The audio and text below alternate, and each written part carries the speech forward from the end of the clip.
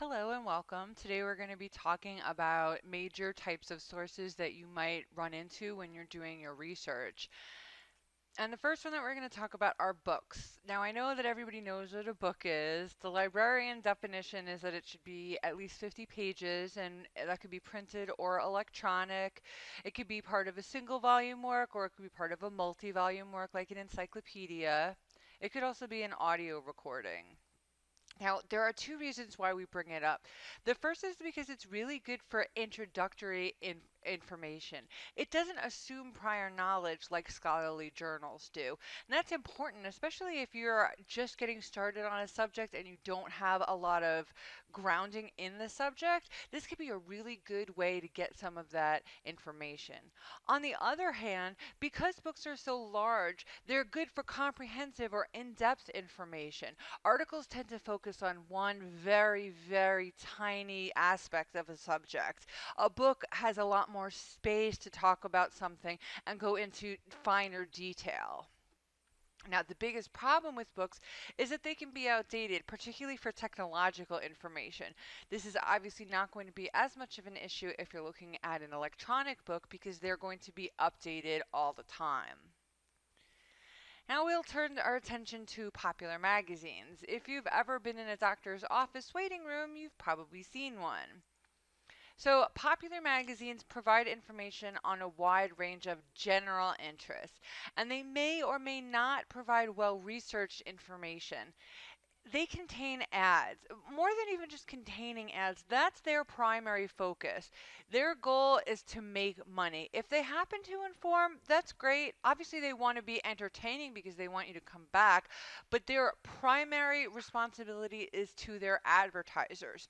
So I don't know if you've ever noticed this before, but sometimes you might see, let's say you're looking at a magazine and on one page you see an article discussing how to apply mascara, and then on the opposite side you see an ad for mascara. That's not an accident. The advertisers of the company making the makeup went to the magazine and said, hey, why don't you write an article about this? So the article is intended to get you to buy it. Now, that's not such a big deal if we're talking about a product like um, mascara, but what if we were talking about a pharmaceutical company who was writing an article about a medicine? Now, they might not necessarily, um, now, while they can't necessarily tell you, now, while they Now, while advertisers can't necessarily tell you that the drug has no issues, there are still laws that they're required to say. They can push them off to the side. They can draw your attention and your focus to something else. And so this is something that you have to be very careful of when you're looking at popular magazines, and it's part of the reason why they're not particularly trustworthy. So some examples might include Sports Illustrated, Vogue, Entertainment Weekly. Next, we're going to look at trade publications. These are designed to inform members of a particular profession. So they're professionals that are speaking directly to one another. And they're usually printed by trade or professional associations. They can be peer reviewed or they may not be. So in terms of trustworthiness, they're somewhere in between popular magazines and scholarly journals, which we're going to take a look at in a second. So, some examples: InfoWorld, American Bar Association Journal, NEA Today magazine. The vast majority of careers will have a trade publication attached to them. Then let's look at newspapers. Newspapers disseminate news stories in a very timely manner. It can be daily or weekly, and they can be super serious or extremely sensational. So they may or may not also be subject specific. So, for example, the Wall Street Journal is only looking at finance. That's a subject specific newspaper, as opposed to the New York Times, which is going to talk about everything having to do with our world today. That's a general newspaper. Some examples, as I mentioned, the New York Times, the National Enquirer, the Merrick Herald Life. Newspapers tend to have two different kinds of stories running at the same time. There's quick hitting news, what just happened. So they get a reporter to go out there and write an article about fast breaking news. Now, because it's trying to get there as quickly as possible, they may not have enough time to fact check everything. So if you'll notice, a lot of times in newspapers there'll be a retraction page after the article was printed to make any of those corrections. So always be careful when you're looking at something that's late breaking news. On the other hand, they also do long-term investigative stories where these are where reporters will take weeks or even months or possibly longer to research an article or excuse me, to research a particular topic in depth. Now, the last type of resource we're going to look at today are scholarly journals. These are kind of the bread and butter of college. Scholarly journals provide timely information to scholars or to professionals in a variety of fields.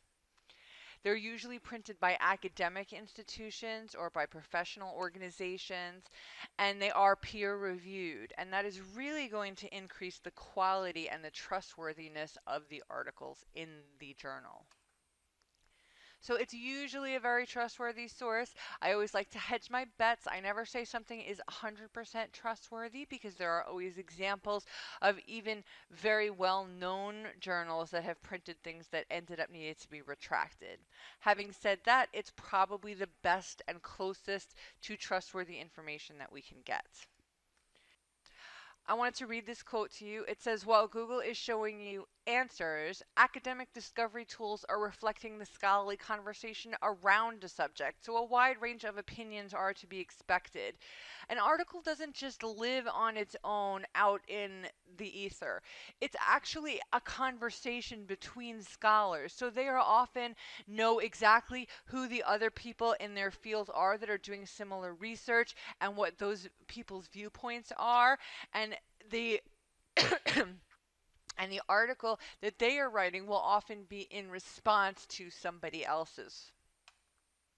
So, some examples of scholarly journals. You might find the Berkeley Journal of Criminal Law, Oxford University's Journal of the History of Medicine and Allied Sciences, or the Journal of Literacy Research. Warning.